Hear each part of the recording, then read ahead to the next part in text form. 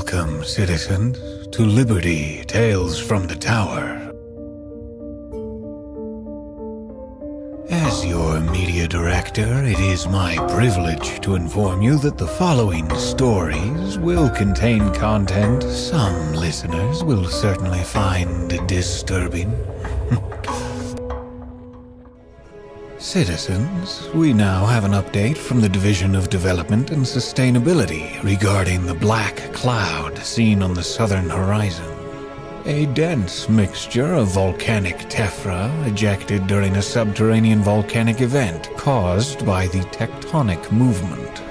Simply put, the black cloud is a blooming collection of volcanic ash and spewed gases. Due to the continued existence of the cloud, the eruption is considered mild but ongoing. Having reached a distant surveillance relay, the division has determined the cloud to be incredibly toxic, with dense concentrations of carbon dioxide and hydrogen sulfide.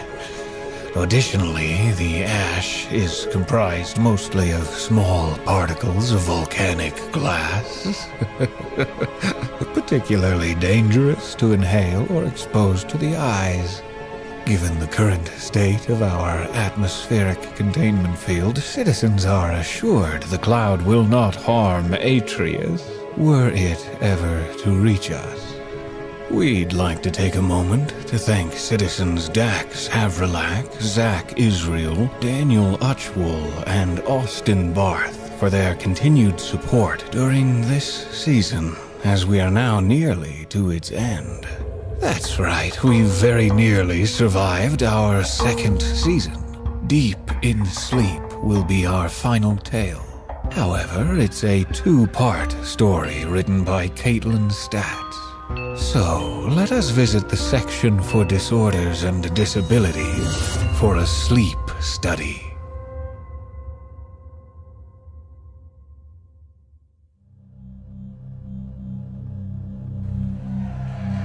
And with this final gesture, we place this year's graduating class's tile into the wall, helping to build a better, stronger Atreus for us all.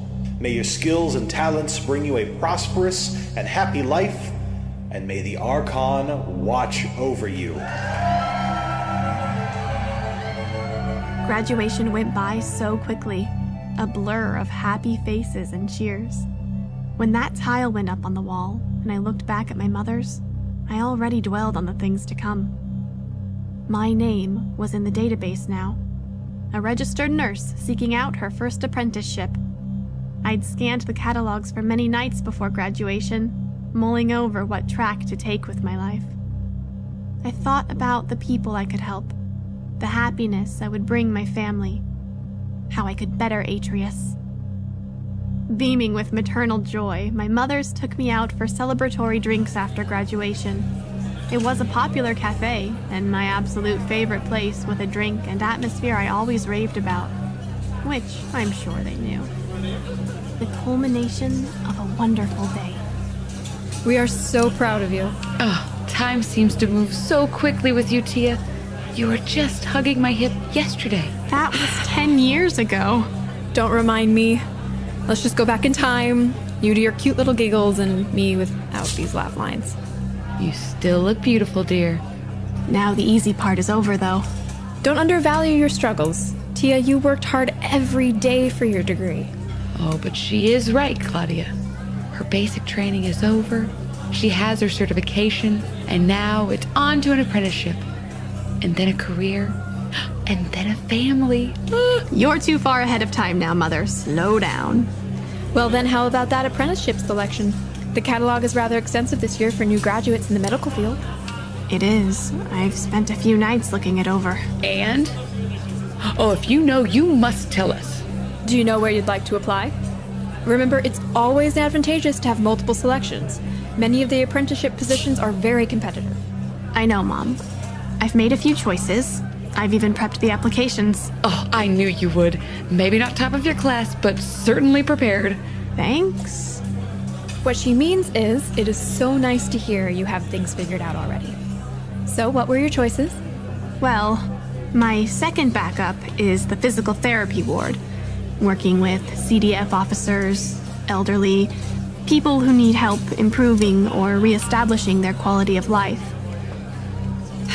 My primary backup is the local childcare facility. Oh, you would love that. You adore kids. Yes, but that position is very competitive as they only have 2 open spots this year. I have some solid recommendations, but I certainly will not leave it to just that. So, your first choice? The section for disorders and disabilities has opened up a few new apprenticeship spots to fill the need for aid in their newest studies. They are working to help people with a variety of disorders through therapies, new drug trials, and so much more. I feel I can make a difference there. Help people. I know you will. Now, how about a gift? It ended up being such a wonderful day. They showered me with gifts, affection, and confetti. After our drinks, we went to walk in the park, meeting up with my half-brother Torius during his shift break. It turned into more of a celebration than any birthday in my memory. Turning another year older happens to most and is no real achievement. But the pride my family felt for my graduation was palpable. The coming days were the most relaxed I'd been in years. The deadline for the apprenticeship applications was not for a few days after graduation, but I'd already sent mine in. After the deadline, a few days were expected to hear back. I cleaned my apartment top to bottom, met with my family as time allowed, and my partner Corin and I went on a few celebratory outings. I received a message on my datapad one night when we were out to dinner. So then I went to the director's office to see what Maria had been going on about, and... Corin, I just got a message. Is it them? I don't know, I haven't checked it yet. Why not? I didn't want to be rude, you were talking. Open it. The anticipation. It's from them. The section for disorders and disabilities. And did you get it? Tia? I did. I got it. I was so happy I went still for a while. Corin ordered drinks and made an embarrassing fuss, but the waitress was understanding and even presented us with a free dessert. I sat with the datapad open on the table, the bright light shining up into my eyes like a beacon beckoning me to my future. I started next week. The next few days were a blur of preparation, purchasing and fitting my new uniform, updating my data, and receiving the dossier on the specific study I would be assisting in. It was confidential, so even though my mother's, siblings, and partner begged to know what I'd be working on, I didn't say a word. My happy, sly smile told them I was content, and that seemed to suffice. I had an orientation session with several other apprentice nurses and on-staff nurses under the lead of the project's head, Dr. Vita Croix. It was brief, but we updated our marks for security clearance before Dr. Croix began her talk.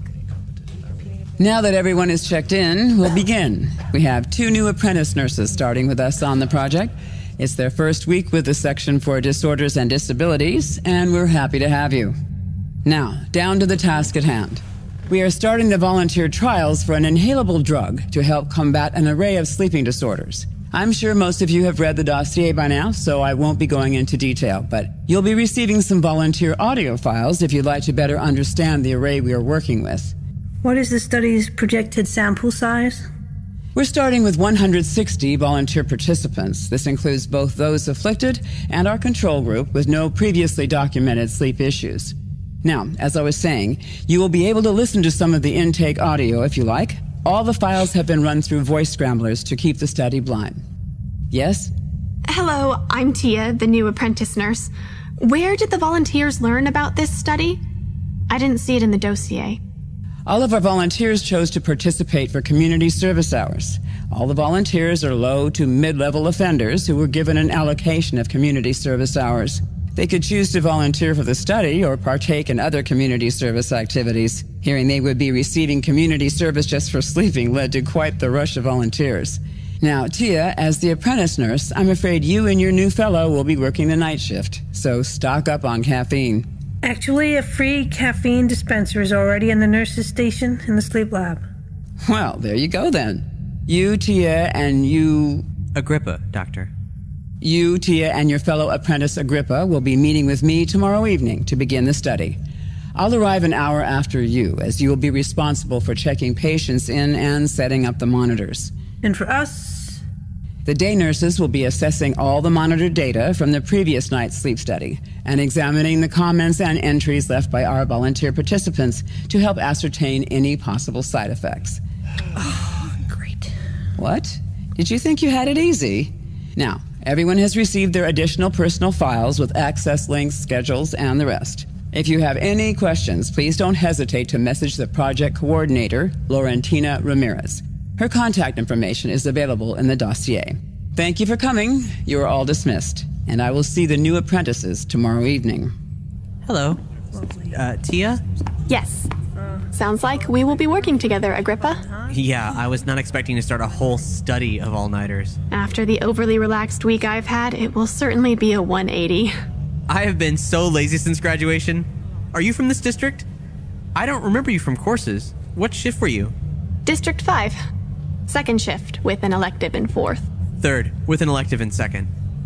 Was the section for disorders and disabilities your first choice? No, but I'm still happy to be here. The section helped my grandfather years ago, and it's always been near the top of my list. What was your first choice, if you don't mind me asking? I wanted to work with Veterans Affairs, but it was intensely competitive this year. Was this your first choice? It was. I want a career that helps as many people as possible, and I think this is where I can contribute and benefit the most. I am so sorry, and I don't want to be rude, but I need to leave to catch the Skyrail. No, sorry. Not a problem. We'll see you tomorrow evening. Archon watch over you. You too. I had downloaded a lot of the preliminary files to my datapad days before the meeting. The files included hundreds of audio files, patient charts, drug information, and much more. Thankfully, Project Coordinator Ramirez and her team had taken the time to listen to hours of intake interviews and set aside a file deemed Primary Example of Extreme Sleep Disorders within the volunteer subset. Within, I found several audio files with redacted names and assigned numbers. The sleep disorders varied greatly. Insomniacs, varieties of hypersomnia, including narcolepsy and cataplexy in some cases, parasomniacs, including sleepwalkers, night terror sufferers, and more. Examples of periodic limb movement disorder, PLMD, rapid eye movement sleep behavior disorder, RBD, sleep paralysis, and even somnophobia. Additionally, there was intake audio from the control group who reported no known sleep issues. Of those audio files, I began listening to some demarcated by the project coordinator on my ride home. Please remember that the voices have been disguised for the sake of the study and volunteer privacy. The first file was labeled intake_012. Please don't mention your name or other names during the interview, as we would like to keep these interviews blind and confidential to those working on the study. Now, please tell us about your sleep disorder experiences. I have insomnia. Please expand. I have acute insomnia, sometimes chronic. I can try to get some sleep. It will never work. It's normal for me to get about 4 or less half-hour sections of sleep a day. I'm always tired. My vision gets fuzzy sometimes. There are hours where I'll just stare at the wall. Hours and hours. But sleep never comes. It feels so unobtainable. But I take drugs for it now. Sleep pills to help me get a few hours of sleep a night. 4 tops. I'm still tired, but now my life is so much better than it was before. I have to stop taking my pills for the study, right? Yes, for its duration. But the study is supposed to help, right? And I get my community service hours for it? Yes. Well, it's a bit scary going off the pills. A few times when I'd gone weeks with so little sleep, I would see things. I guess they were hallucinations. Sometimes simple things like a broadcast coming on or hearing things that were not happening, but then also scary things, like people staring at me. Or one time, I was lying in bed trying to sleep, and suddenly I was falling as though from atop a tower. Can I be done now? This was only the first, with some of the most advanced symptoms of chronic insomnia. Seating on the sky rail and awaiting my stop, I played the next audio file. Please don't mention your name or the names of others during this recording, as we would like to keep these interviews blind and confidential. Now please tell us about your sleep disorder experiences. I have something called rapid eye movement sleep behavior disorder. It is a subset of parasomnia. I've had it since I was a young teenager. Came about with puberty, I guess. It means I do what I do in my dreams, but, with my whole body in reality. If I'm running, my legs are kicking. If I'm screaming and lashing out, I'm doing the same thing here. I have one of the worst cases ever heard of. 4 years ago, in a fit of fear, due to a nightmare, I was responsible for the unknown manslaughter of my wife, Vita. I was asleep in a nightmare I can't even remember fully now. But something was coming for me. So I reached out for a weapon, and when I woke up, I was covered in Vita's blood. She'd always been there, to try and calm me. We didn't even share a bed anymore, since I'd always lash out. But if she heard me screaming, she would have come running. How often do you dream? Dream or have nightmares? Both. I dream almost every night. Nightmares maybe 2-3 times a week. Nowadays I strap myself in before I go to sleep. Tight. I'll wake up with bruises, rashes from the straps, little ruptured blood vessels. Nightmares are along the same lines. Like someone is outside my apartment trying to get in. And it is so frightening. And sometimes they do. And it's some nightmarish figure coming at me. I don't know. It's a dream. And even the positive ones, they start to fade. Yeah. I would like to stop here. I was off the sky rail and down the elevator walking to my tower when it finished. I was frightened at first. The idea of working with a murderer. Overwhelmed with regret, I apologized internally. Certainly this person was racked with guilt over the accidental killing of the person they loved the most in the world. They carried that burden throughout their life, and I had no experience valid enough to enforce a judgment. Pausing in the street, I hit play on the next file. Hello. Hello, ma'am. During the course of the recording, please don't mention your name or the names of others. We will keep these interviews blind and confidential to those professional in the study. Now, please tell us about your sleep disorder experiences. I have reoccurring night terrors. I developed this disorder in tandem with my post-traumatic stress disorder, following my time in the war. It has been about 50 years. Waking up in sweats and screams has been my normal for longer than you've been alive.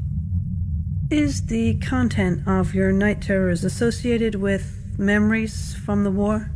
At times. It's difficult to remember them all clearly, but some certainly are. Some are just memories, but with certain nightmarish additions. Others are more abstract. Sometimes there's fire or a man on fire chasing me. Other times, I remember nothing at all. Anything else you'd like to add? If this trial helps, will it be something implemented in my lifetime? I'd be happy knowing others in the future won't need to struggle through what I have. But it would be nice to get some real sleep. Well, I apologize, but I'm not able to make such decisions. I'm just an intake nurse. No apology needed, ma'am. Do you need anything else from me? No, you're free to go. I I was home now, sliding into the dark of my apartment and taking off my coat. Pressing my privacy hood to my ears, I heard the end of the track and tapped to start another as I sat down for a meal. Please take a seat. Now, during the course of the interview recording, do not mention your name or the names of others. We will keep these interviews blind and confidential. Only those working within the study will hear them. Now, please tell us about your sleep disorder experiences. I sleepwalk. Dangerously. It is not on purpose or anything, but when I sleep, my body just gets up and walks around. Lots of people have it. It is not usually a problem. My brother had it when we were little, but he grew out of it fast. I got my disorder when I was about 16. What makes your sleepwalking, as you said, dangerous? My walking body takes me to dangerous places. It maybe happens once a week or so, but my body tries to kill me. It will walk me to the sky rail and put me at risk of falling onto the tracks, or it will sleepwalk me onto the rooftop garden of my apartment. I'll wake up standing on the edge looking down 40 stories to the streets below. Then there's the whole reason I ended up here. Sleepwalked right up to the wall. Tried to get out into the no-man's zone. Thankfully, my disorder's on file and the guard on duty could tell I was sleepwalking. Could have gotten arrested. Got these community service hours instead. How do you feel after a sleepwalking night? Feel? Well, I wake up in a terrifying position, so that's not an overtly positive feeling. But yes, I wake up feeling rested, if that's what you meant. It is really unfair that I even have this. My brother got rid of his so young. I am the only adult I know who has sleepwalking that reoccurs at all. Every time I try to tell a friend about it, they think that their one-time sleepwalking across their apartment compares to what I go through. This study, cure, thing better work. I'm ready to be done with this. Are you done? I mean, sure. Not much else to say. I'd never imagined the myriad of ways sleep disorders could impact someone's quality of life. The amount of this covered in my courses was minimal. Just a few pages to read, a lecture, and a handful of questions on an exam. I looked down at the datapad and saw 2 remaining files in the queue. It was already late, and I wanted to go over several more files before tomorrow, so knowing the end was near pushed me onward. I cracked open my meal and tapped play. Please take a seat. Please don't mention your name or the names of others during the recording. We will keep these interviews blind and confidential. Now, please tell us about your sleep disorder experiences. Confidential? Everyone knows who I am. It was on all the news broadcasts. Well, that may be true. We would like to treat everyone as equally as possible for the study, so... Sure, whatever. I have hypersomnia, narcolepsy, so I fall asleep a lot. I can't control it. It just happens. It ruins my fucking life. Please continue. Continue? Sure. Fine. Yes. I just fall asleep. At my kid's cello recital, and suddenly I'm asleep and miss her solo. On the sky rail, then suddenly asleep and missing my stop and my mother's funeral. Walking down the stairs, then boom, asleep. Suddenly broke my arm and tumbling down the stairs. Oh, and let's not forget, trying my best to keep my job while suddenly I fall asleep and lean on the mining machinery, accidentally ejecting a store of mining explosives and injuring 17 people. One of whom is in a fucking coma. I think I'm done continuing. I had heard about that accident. The cave-in caused several people to be stuck in a mine for hours, and without quick medical attention, one of the miners slipped into a coma. No one died, but it changed a lot of people's lives. Maybe our study could as well. I started the last file. Please don't mention your name or those of others during the recording. The section will keep those interviews blind and confidential. Now, please tell us about your sleep disorder experiences. Experiences? I don't really want to talk about it. Is there anything you'd like to share? The drugs for the study. They'll get rid of my problem? Well, the study aims to examine the effectiveness of the new drug. So, you aren't sure? I no longer want to sleep. Please, there's too much in the dark. I will not go back. You do not want to go back to sleep. I just lay there in the dark, and it sits on my chest as I blink, otherwise immobile. Nothing works. My arms, my legs. It moves around in the dark, and it can torment and mock and smile. It is wicked. Foul. Have you had an official diagnosis of your condition? Doctor said somnophobia, sleeping fears, due to prolonged chronic sleep paralysis. I live in a world of waking nightmares, and now I fear trying to go back to sleep. I have somewhere I need to be. I removed my privacy hood and disconnected my datapad to charge. I am a lucky woman. I am healthy, my family too. I work hard for what I want, and I aid in the betterment of Atreus. I am not afflicted with these disorders, and I do not worry about their daily effect on my life. And now, I have the opportunity to help others. I called my mothers. Hello? Is everything okay, Tia? Is that Tia? Yes. How are you? How was that work meeting today? It went fine. Just a briefing on things to come. There is nothing I need, I just wanted to call and say hello. I will be increasingly busy and unreachable over the course of the study. Apprentices get the night shift. Oh, well, make sure you take care of yourself. Just because you work the night shift does not mean you should be skipping meals or anything like that. I will, no worries. We are so glad to hear you are doing well, but we are just about to head out the door for a community meetup. Call us tomorrow, or I guess after your first shift the next morning. We would love to hear from you. Will do. Love you both. We love you too. Love you. I ended the call with a smile and was not soon after wrapped up in bed. Lying in the dark, I mulled over the ill-content voices of the study volunteers in my head. I thought about my sleep schedule and how all tomorrow I would stay awake as a sentinel over those who needed help. With a stumbling few steps, I reached for my datapad across the room and opened up the long dossier. If I had to be up late tomorrow, I would try to stay up late and sleep tomorrow. I had plenty of reading to do. I made it to the sleep clinic early, and while Agrippa had not yet shown up, I set about organizing our space and prepping the mark reader for volunteer check-in. The sleep clinic took up an entire floor of the section's medical tower. It shined pristine white, the floor a solid, unmarred stream.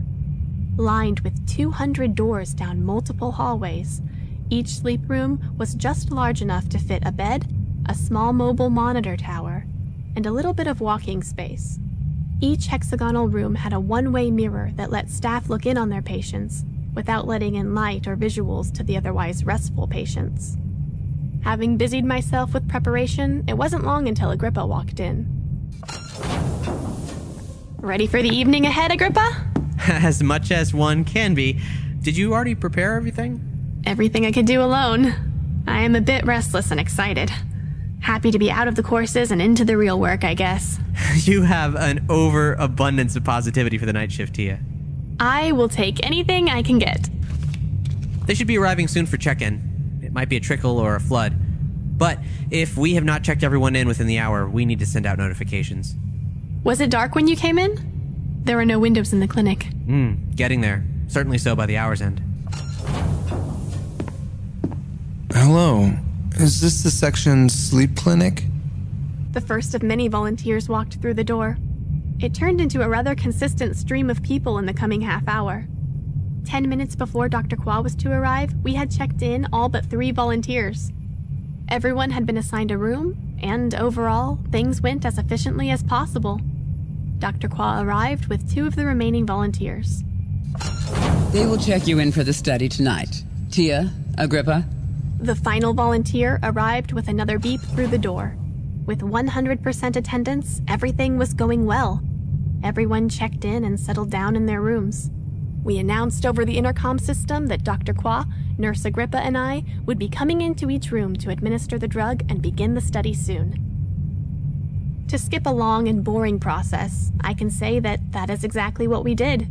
It took over an hour for us to administer the gaseous drug via inhaler to each of the volunteers and return to the monitoring station. and as my butt hit the chair, I felt the natural pull of a satisfactory night's sleep pull at me, slightly before Agrippa handed me a mug of steaming sweetened caffeine. Ready for a long night? With a mug this large? Absolutely. Dr. Croix will be back soon. Did she leave? Yes, after we were done administering the drugs. Oh, sorry. I swear I will be back to full attention once I down this drink. Not a problem. She just went to check some correspondence, but she has access to the clinic video feed, so she knows what's going on. Which is, not really a lot. And hopefully it will stay this way. A restful, solid night's sleep for all of them is just what we are hoping for. So, do you watch broadcasts? Binge is a more applicable term. That night went smoothly. Every single patient slept through the night without issue. For the next 3 days, everything moved along smooth as the sky rail. Dr. Croix showed up for 2 more nights to help administer the gaseous drug, after which Agrippa and I had a perfect understanding of how to do it ourselves. One morning, while we were disconnecting patients from the monitors, one woman began to cry. She hugged me several times over and thanked me over and over for giving her something she had seen as unobtainable for years: a restful night's sleep. Agrippa and I, unlike the other nurses in the study, have access to the patient's files to some extent for safety purposes. We can't look up their names, but we know based off their intake number whether or not someone has a history of a sleep disorder. This keeps us in the dark about some things, but helps make sure we are prepared in case of an emergency or dire need. The woman who hugged me, who cried her thanks to me that morning, had suffered from insomnia most of her life. That morning, I called my mother's and then Corin. While still staying cryptic about my work, I explained how happy I was to be helping people, making a difference. I felt as though my years of hard work and studies were finally vindicated. They were happy for me. And so was I. One night, after everyone was checked in and asleep, Agrippa and I were discussing childhood tales over our 5th mug of caffeine when an indicator sounded. Agrippa. Agrippa, look. I'll bring up the file in the volunteer. Her heart rate is rising. Still safe. It says she is prone to panic attacks while sleeping due to sleep paralysis terrors. Her audio indicator is on. Add her signal to the feed. It is in the corner. I can see you. I can see you. You dark, cannot make me go. I can see you. You cannot take me away to them. I will hide from them. Turn it down. I will hide from the them. file says hallucinations are a rather normal part of the condition. But look, the heart rate's still rising. Leave it on, just lower, and monitor her. But we have another signal. An audio signal. Can I tune it in? Go ahead. I'll keep an eye on the heart rate monitor.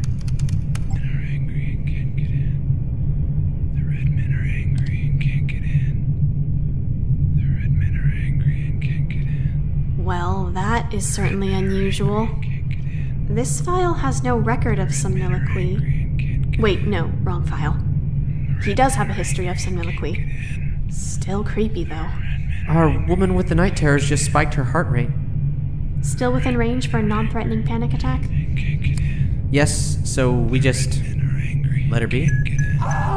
Shit! Check the feed. I'll get the file. What's going on tonight? Suffers from night terrors and PTSD. If they don't wake up, just leave them alone and they'll go back to sleep. They stopped. Video feed looks fine. They just went back to sleep. And the woman with night terror's heart rate is returning to normal. Give me a moment. Can't get in. The red men are angry. That is still happening. Tia. Please hand me that mug of caffeine. How about I get us both a refill? You might be my perfect partner. I get that a lot. I have been told on multiple occasions that I'm rather fetching, but sadly taken. Oh, shit. No offense meant, really. No, look. Shit. Tia, get the sedative. There was no time to check the feed or files further. I trusted the call Agrippa made based off their observations, and we rushed out of the observation room. I clutched a small metal box only slightly larger than my datapad to my chest as we ran down the halls, a medical sedative in case of a violent reaction. With a beep of the mark scanner, the door opened, and the sound of crunching glass, snapping plastic, and barbaric impact echoed in the small room. There, a man certainly a foot taller than myself, thrashed in destructive rage against the mobile monitor. Agrippa sprang to action, being a formidable tower of a nurse, and gripped the man by the arms from behind. The patient still thrashed, even when pinned to the floor, his face rolling against small shards of glass. I moved in to inject him with the sedative, and as the drug hissed into his system, I noticed in his eyes that, while filled with rage and fear, the man's eyes were asleep and living in an unseen world. After getting the patient back into bed, we strapped him in. I cleared up the broken equipment and rolled in a new mobile monitor, while Agrippa withdrew the small glass shards from the man's face and applied what medical treatment was needed. I made a note of the administered drug on his file. While doing so, I got a notification on my hood from the main observation desk. Someone had disconnected from their monitor. Pausing in the hall, I beamed the surveillance video to my hood. Give me a moment. What is on the feed? A woman is standing up. She's looking at the mirror side of the one-way glass. She's disconnected from the monitor. What does the file say? Let me bring it up. I think we're done here. Yes, she may just be sleepwalking. Oh, no! What now? Follow me! Rushing from one patient's room to the next, we came to a halt before opening the door. The woman, whose long black hair framed her face in a ghastly visage, rolled her face against the glass with uninhibited force.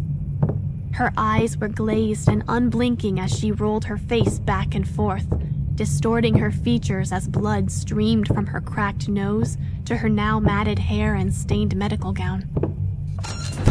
I scanned my mark, and Agrippa rushed in, grabbing the woman and placing her back on the bed with the aid of restraints. I'll clean her up. I think you should get back to the observation room for now. Will do. Tonight has been utterly sour. And it was. But, thankfully, after cleaning up the woman and setting her nose, we were able to calmly observe the rest of the night without further incident. Many of the volunteers stirred in their sleep. Some awoke and went back to sleep, but otherwise the night was calm. Wired from adrenaline and kept in fine company, we were wide awake for the remainder of the night and sent a report off to Dr. Croix to review in the morning. As the sun rose a few hours later, I ached for my comfortable bed. The Skyrail ride home was a blur, and as I rolled into my covers, my eyes slid closed with a before-unknown ease.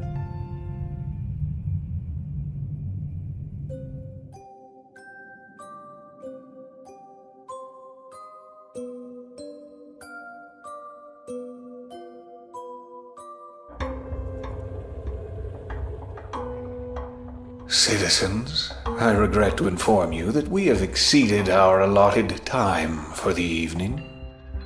Please tune in 2 weeks for the shocking season finale of Tales from the Tower, Deep in Sleep.